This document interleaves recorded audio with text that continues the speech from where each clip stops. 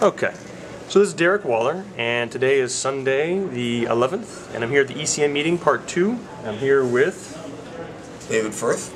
And who were you with, Dave? I'm the collection manager for the U.S. National Collection at the Smithsonian.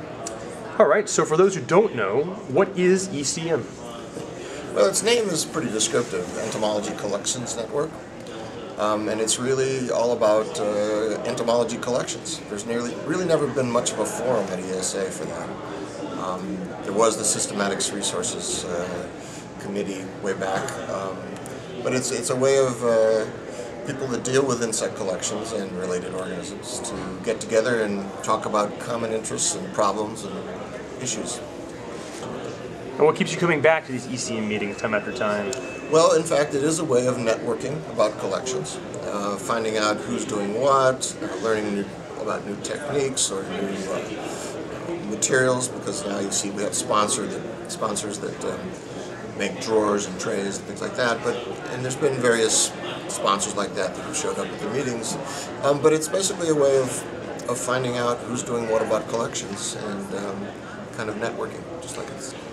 So, in your opinion, do ECM members represent a large number of orders of insects? Do they study a broad range, or do you find there's a skew towards one or the other?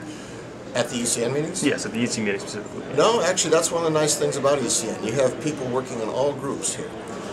Yes, there's a Coleoptera Society meeting, and there's a Heteroptera Society meeting, and all those are satellite meetings at ESA, except for Lepidopterus. But they're all here, including Lepidopterus. So you really have a complete cross-section, including even people working on arachnids and things like that. So it's anybody who's dealing with collections of any kind of insects and relatives. So that's the beauty point of it too. And what types of ESA members might you encourage to attend the ECM meetings? Well, again, people who have responsibilities for collections, not necessarily taxonomists or systematists, but especially at universities, a lot of junior professors get tasked with taking care of whatever collections exist, even teaching collections. And some of those people have experience in collections and some don't. So this is kind of a place to find out best practices for dealing with collections. So, of course, all the people who work on systematics and taxonomy, but also anybody who has any connections with collections, including other government agencies who may have collections, National Park Service, Fish and Wildlife Service, nature centers, anybody who has to deal with collections, especially if they don't have the background, this is the place to learn and to network with people. Could you briefly explain why you think entomological collections are so important?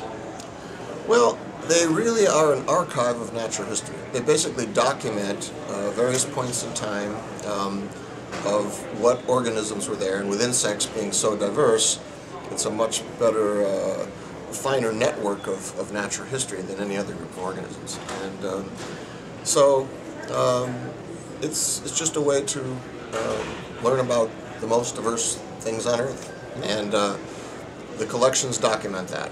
And there will be once they're databased, and that's the big discussion these days of how do we do this, how do we share data.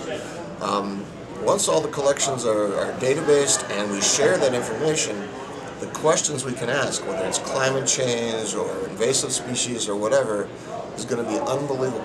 We can't even fathom really the kind of information that's buried in collections, and it's historical, so it goes back to places which don't exist anymore. And last thing, you look over at the camera and you say, "See you in Austin." See you in Austin. Thank you very much.